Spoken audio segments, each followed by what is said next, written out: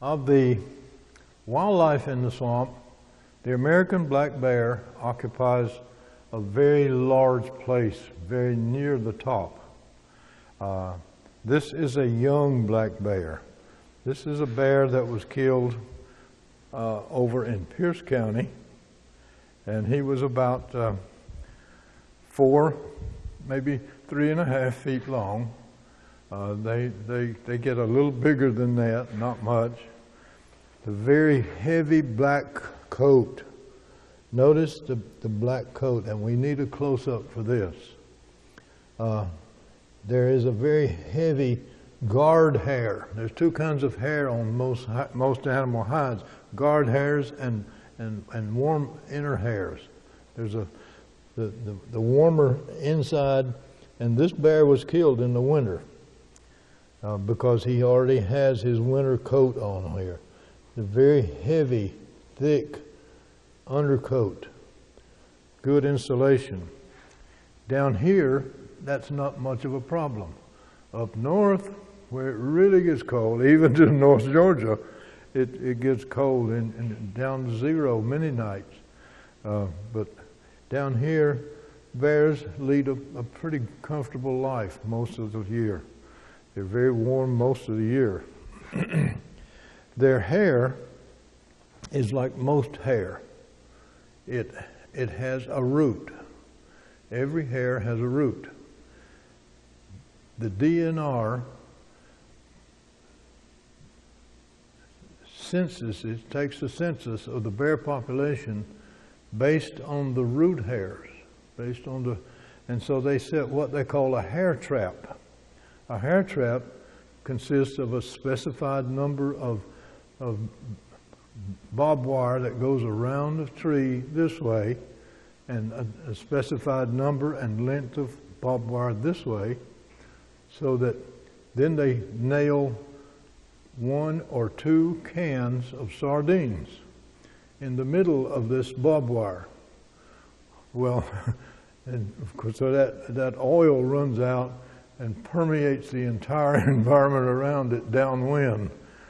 Well, bears are extremely good, have great sense of smell. Polar bears even can smell a seal 50 miles away over snow and ocean. 50 miles away. Now that is sensational. But down here, these bears, they still have a very good sense of smell. They have good hearing and good sense of smell. So, as the bear comes to the bait, as they often do, bears hug a tree, and so they're doing their best to get that sardines out of them cans. And by the time they get all the sardines out and don't cut their tongue off, they have wrapped around many of those hairs are pulled out on his belly here, on the belly part. These hairs are pulled out, and they select any 7 of those hairs, the long black hairs, not the undercoat, not the little fuzzy ones underneath. And they those 7 then are examined for a root. They have to have the little bulb on the bottom of a hair, because that's where the DNA is. And they take any 5 of those and send them off to this lab somewhere over in Montana or something like that. And they then do a DNA analysis, send back their report, and they know the history of this bear. They know how old he was. They know when he was born. They know something about his diet. They can tell if it's a male or a female. They can also tell if she's had cubs. They know how many cubs she's had. It is amazing what's in here. Then another analytical is the teeth. They take the bear skull, and I don't have the bear skull here, but they take the bear skull and they take the second premolar. They take the second premolar, and they take this, and they pull it. They pull that tooth, and they do this at every check-in station. Every check station does this, and they send that tooth off.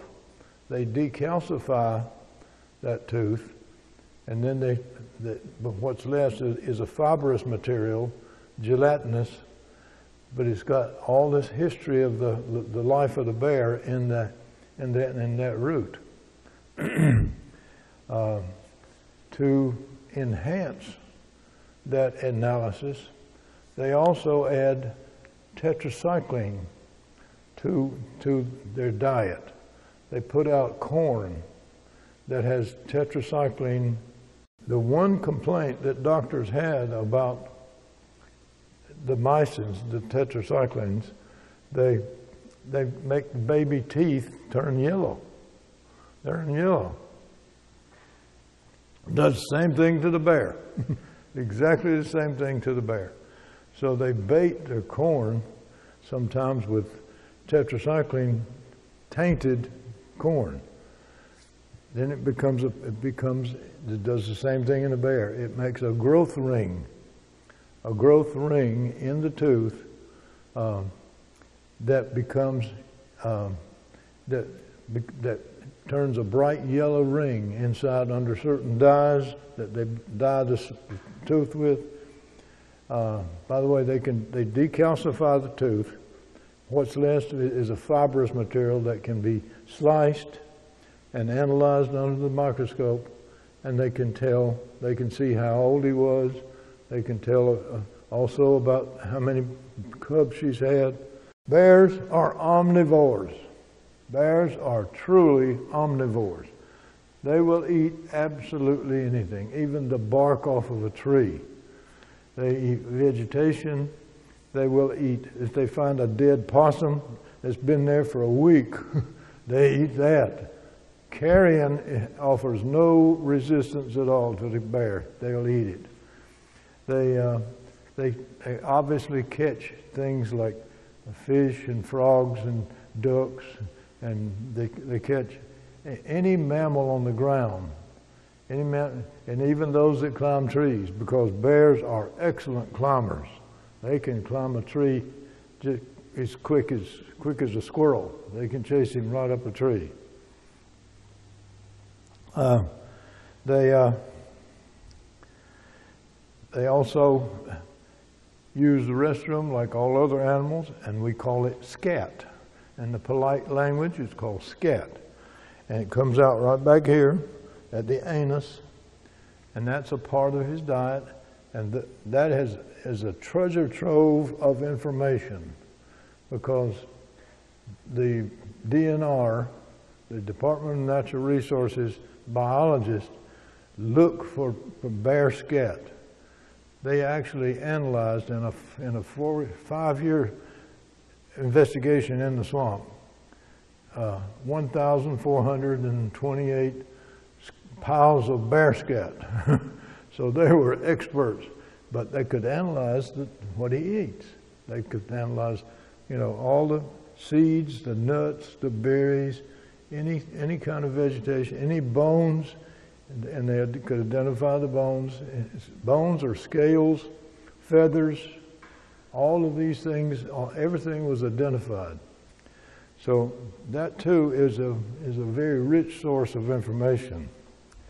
I see here, these animals have very large claws. These claws are extremely strong and sharp. So he has no problem at all climbing a tree.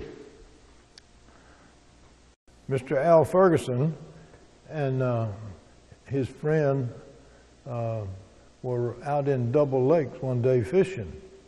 And Double Lakes is right up there not too far from the entrance of Kingfisher. And they saw this bear jump off the peat bed splashed in the water and was blatantly swimming right across double lakes, and about halfway across he just disappeared. Just went down and never came up again.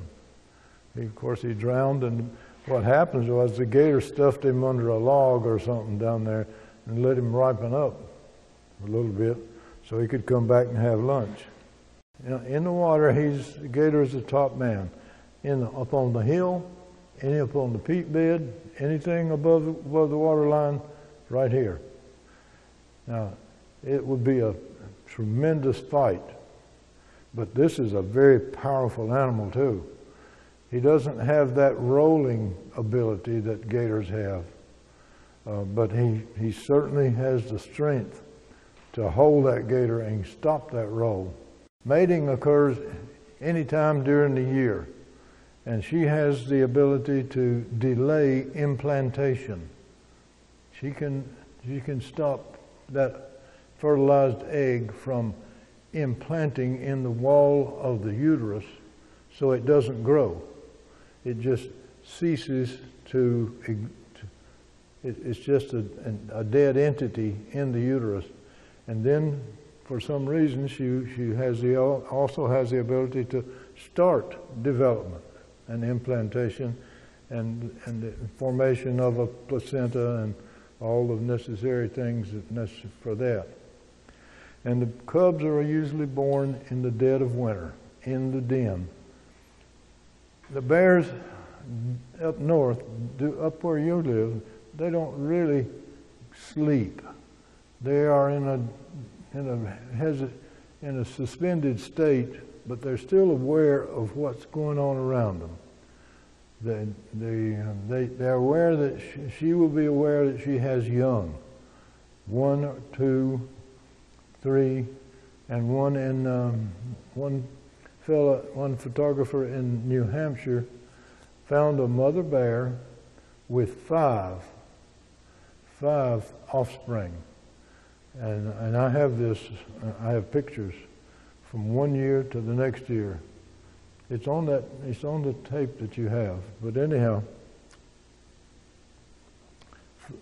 he finally waited long enough, and he got all 5 bears in a photo in, say, October.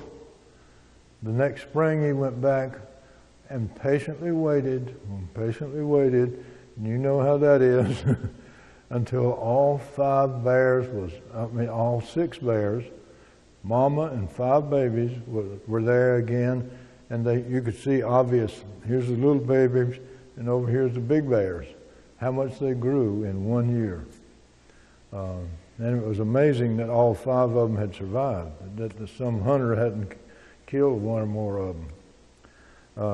But 5 is extremely unusual, and survival is even more of a miracle.